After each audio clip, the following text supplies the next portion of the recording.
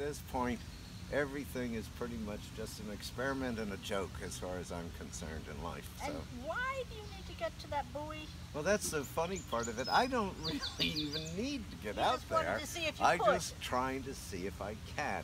You know, why are you trying to walk on the mud? Because it's there. It's about Yankee ingenuity. Yeah. You see, I've been trying to figure out a way to walk on mud. Okay, now I've tried 4 different designs. None of them work. The last design was to take 2 snowboards and attach the fittings for snowboarding in a different way so that I could hopefully slide across the mud without sinking in. But Gotcha. mud doesn't behave But like I have snow. discovered that the mud just makes such a wicked vacuum when it attaches to the bottom of any flat surface that it reaches the point you can't move them at all.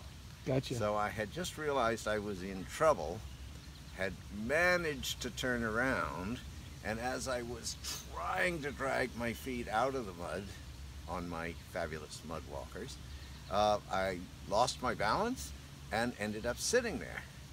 Well, then my plight was far worse than it had been. Not only was I stuck, but I was stuck sitting in the mud and the tide was still going out, meaning I'd have had a wait of about 4 hours until enough water came in to lift me up.